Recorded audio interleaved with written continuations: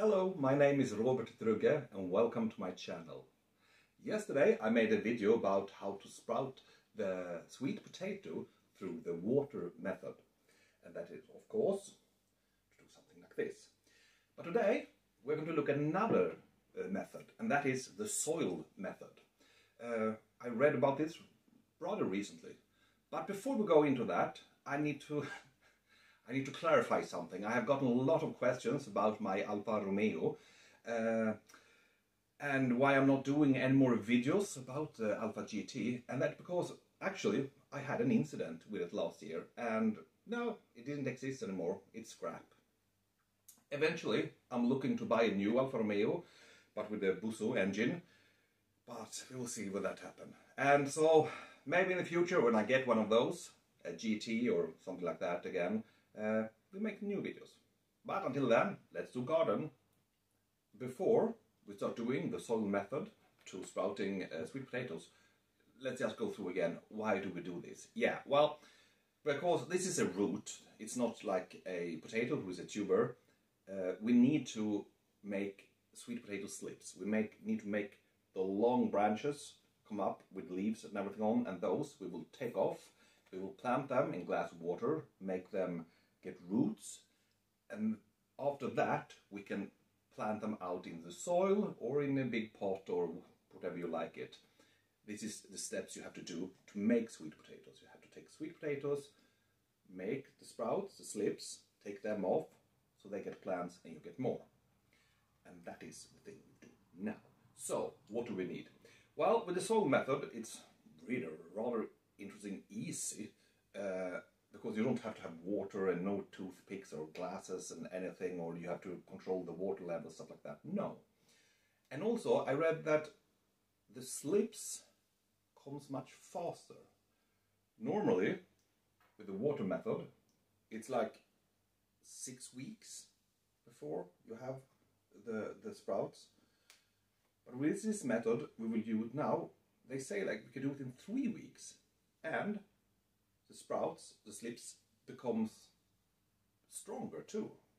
So if this works better, why do this method? I have no idea. So this will be very interesting to see which of these two methods is the best. Yeah, so what do we need? Well, we need an old pan. This is from the oven. It's in very bad condition. So we will use this. We will fill it up with propagation soil, I think that is the name. The soil you use for seeds, that is not a very strong mixture in these, and that is because, well, seeds have very small roots and they are sensitive if it's too much nutrition. So it's a mix of sand in this too, to make it firmer and also not so high in nutrition. We'll put them in here. We'll bury the sweet potatoes halfway, but laying down like this, halfway like that, like we do with the water, but we stand like that with the water and have water level here. We'll put this down like this, halfway with soil. So the sprouts need to have, what do you say, you can't cover them up, so it's easy for them to come up. But of course I need to make holes in this, otherwise it will be too much water. We need to have some drainage. So I'm sorry, it will be a little bit of noise now.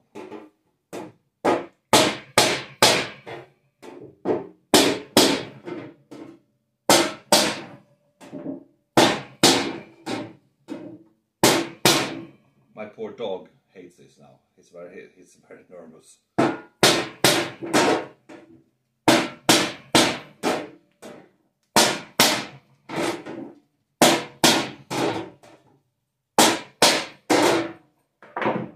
Yeah, and like that we have holes for the water to come out.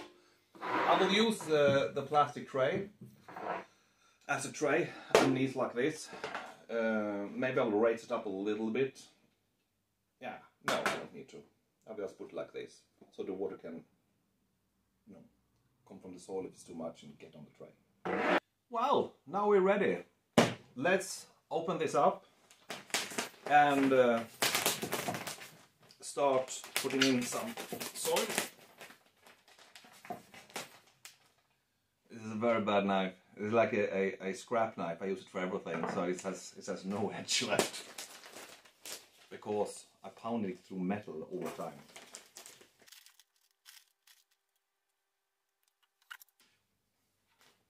Well, I think this is deep enough. Maybe it's 4 centimeters deep, something like that. It's no point in making it deeper. I mean, it will only be for a very short time. This will make roots. They will make roots with sweet potatoes, of course. But it doesn't have to be very deep. And I bury them down like this, like small animals. And need to have some water too. I have my water here too.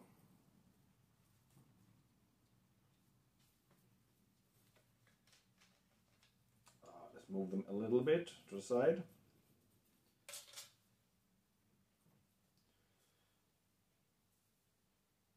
And now I'm just packing it a little bit so they stay firm in a good place.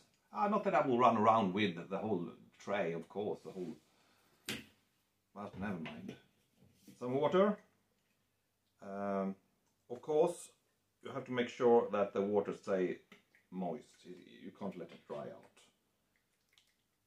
And also because these small buggers, they love warmth. As I said in the video yesterday, they love warmth more than sun when they are babies like this and they need to start sprouting. So, if you have some way to heat this from underneath, that would be optimal. Unfortunately, I don't have it because there is, like, you know, the seedling heating mat, you know, you put in the electricity and you have a constant heat underneath to make it warm. That would be like the best.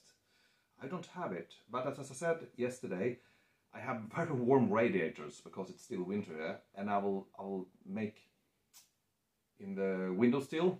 I will put this too, so they have the heat underneath from the radiator, and hopefully this will grow fast. Because I'm really excited to see the difference between the water method and the soil method. Which one is faster? This should be twice as fast as I read online and produce stronger sprouts than the water method. And yeah, I'm very curious. And also to see, will it be a difference in quality and quantity from the produce we get after we put them out in the land too. Yeah, this will be very interesting because I want to have my fries soon. So how much can I produce? Well, as I said yesterday, I have 6 sweet potatoes, and each potato should give me about 15 of the sprouts, the slips, and of those 15 we get what becomes 90 plants. 90 plants should each give me about 1 kilo, around 4 sweet potatoes per plant. So that will be 90 kilos. The interesting thing will be, because the sprouts from these 3 we will have separate from the sprouts from the water sweet potatoes. And I want to see, can we see any difference? Will we get more or less sweet potatoes? Or will we see any difference in weight? But that is a result we have to wait a long time after the summer. So, well, this is all for this video. A short video about a second method of how to do it. And I hope you liked this video. So like and subscribe and watch my other videos. And until next time, have a good day. Goodbye.